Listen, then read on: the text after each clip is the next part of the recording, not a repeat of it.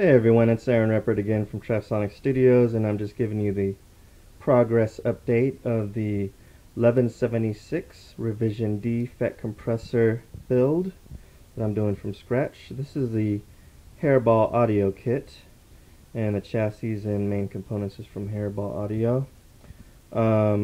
Mauser provides a lot of the circuitry, resistors, and capacitors and whatnot.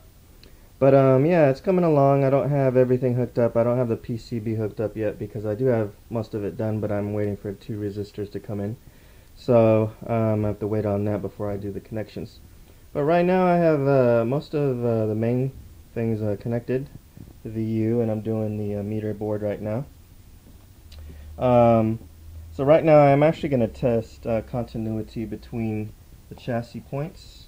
Because the chassis actually acts as a ground shield, so you want to make sure that everything is connected as one circuit. So I have my multimeter here, and I have one probe into one side. I'm going to check if the connection is complete to the other side here. So let's get our other side of our probe here.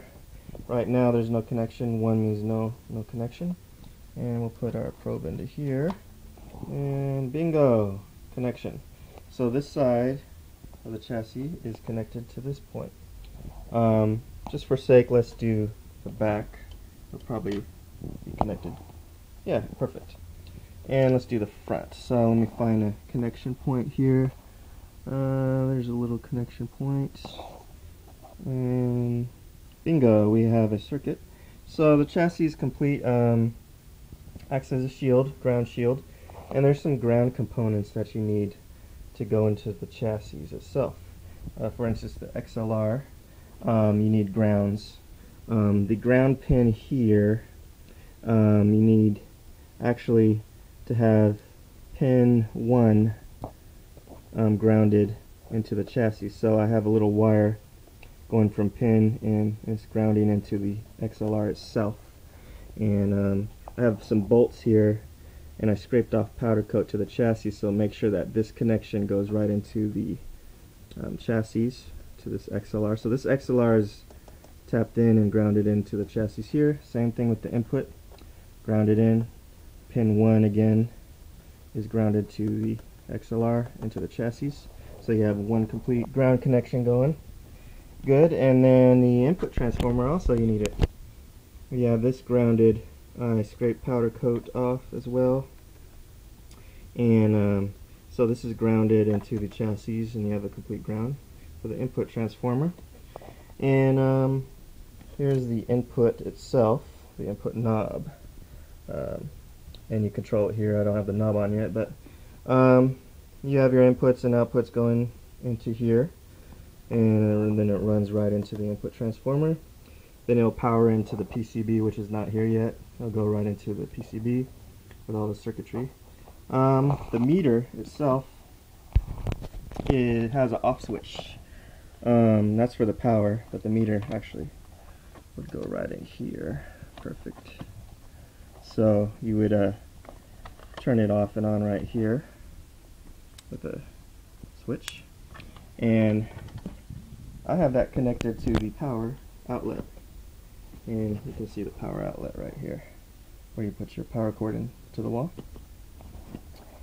And another ground, important ground for your power, is your ground pin, and that's in your number 3 ground pin here.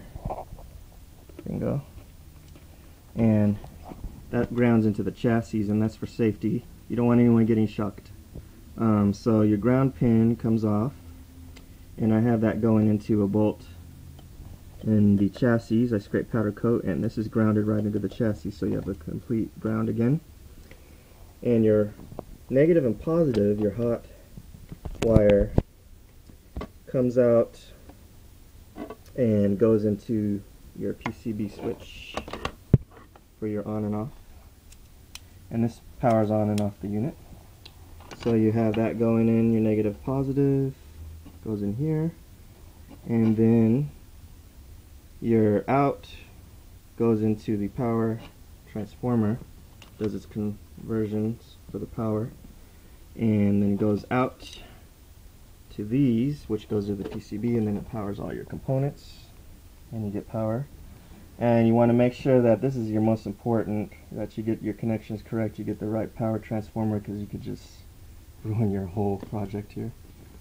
And so I have that connected. You have your ratio. I have no ratio connected yet. I'm waiting for the PCB to be installed, and I'll go off into the PCB and everything.